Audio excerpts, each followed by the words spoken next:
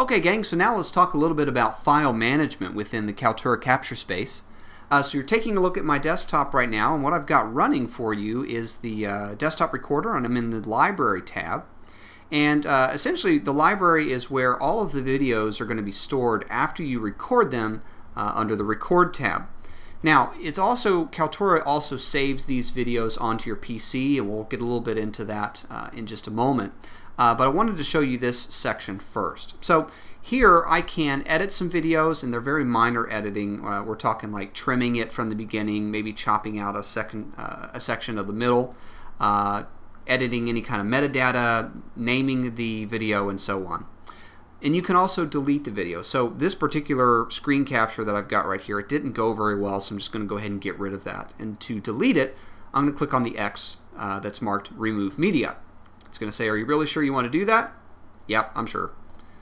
Okay, so now I want to edit this Quick Tips episode 5. I sneezed, and I also didn't really like the beginning, so I'm going to trim that down a little bit. Before I get into that, when I click on the button, it's going to take me to the Upload Options screen, and that's going to be where I can name it. I can put in a description, and I can put in tags. Now, if you haven't looked at the Upload to Blackboard section of the training yet, where we discuss why tags are so important, I will encourage you to take a look at that, because tags can make a huge impact on the videos as far as finding them easily and storing them in your My Media online. Okay, so everything is good. I'm happy with the way that looks, so now I'm going to go in and actually edit the video.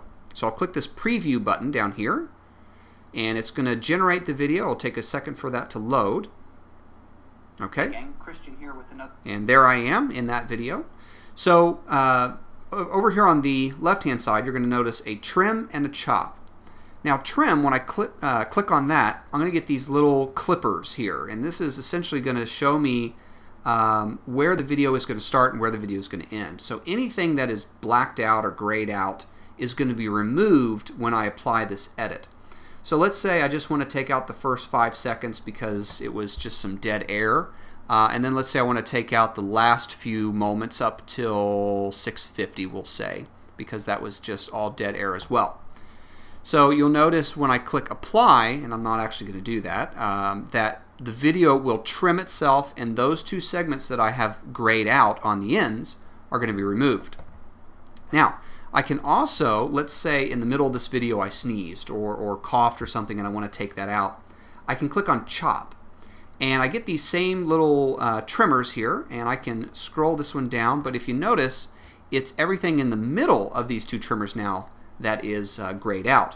So let's say right about here is where I sneezed, and I'll click apply, and when I do that, just this center section is going to be removed from the video. So to save all those changes, naturally, like I said, you click apply. When you're finished making all your changes, you'll click done. For this instance, I'm going to click cancel because I don't need to make any changes. Then it's going to take you back here to your upload options screen, and you can either upload it, and that'll go to your My Media section of Kaltura, or you can click save, and that'll just save the video to your computer. And I'm going to click save for now.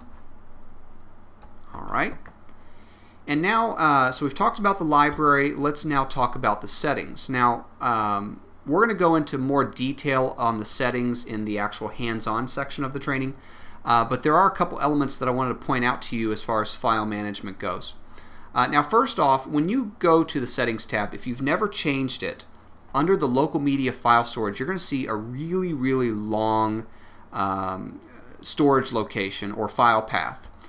And Kaltura essentially, by default, will store all of your videos in this really weird file path. So if you need to know where that is, we have a help guide in the help guides section that is marked Kaltura storage or default storage. And if you take a look at that, it'll show you how to get to that default storage location. So you can either move your videos out of there if you've lost them or if you need to find them for some reason. But my recommendation as we go in here is to change where this stores your videos so they're easier to find. And you can do that by clicking on the Browse button, and when you do that, it's going to open up this little folder browser here. And my recommendation is just to go to your videos library, and when you do that, you can create a folder like I have here marked Kaltura Capture Space. So that way, going forward, anytime you save a video, it's going to dump into that folder, and they're so much easier to find.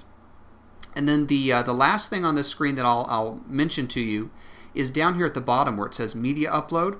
There's a checkmark box here that says Delete recordings on disk after upload. And if that is checked, which by default it is, as soon as you upload your videos to My Media, which is the online shared repository, it deletes them off of your computer, which can be problematic, especially if, let's say, you lose your videos or something happens to it during the upload process and it becomes corrupt.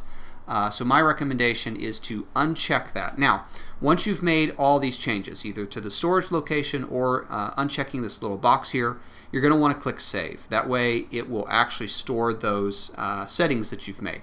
If you don't click Save, it won't change anything.